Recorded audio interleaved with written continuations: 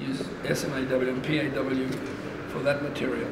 Richard Barnes helps companies design, build, and operate pressure vessel systems, including nuclear power plants. And he helps ensure their safety by helping develop codes and standards. Barnes's commitment to safety comes as a business owner and as a longtime volunteer with ASME and Canadian standard-setting organizations. Barnes grew up in Australia on the outskirts of Brisbane.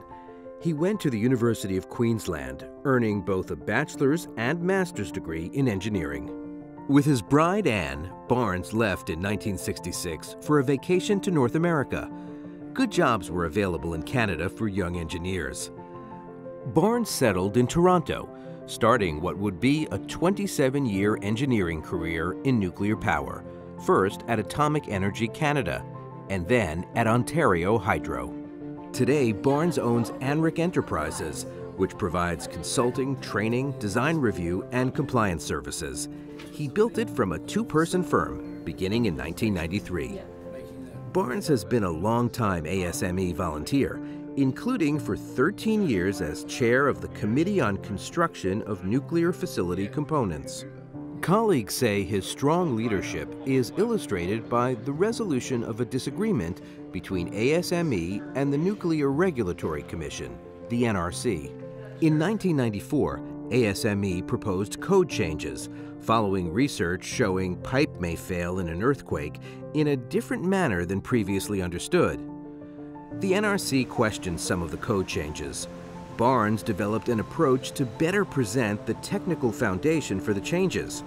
The NRC withdrew its objections, bringing a 10-year effort to a successful conclusion.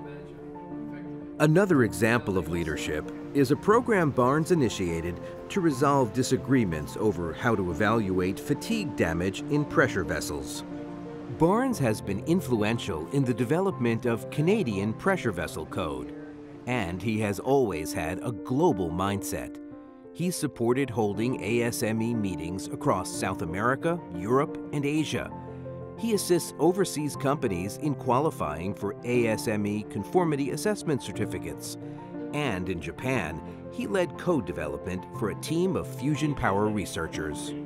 For his leadership in the research, development, promotion, acceptance, and application of ASME codes and standards, and for management in the design, construction, and operational support of nuclear power plants, ASME awards Richard Barnes the Melvin R. Green Codes and Standards Medal.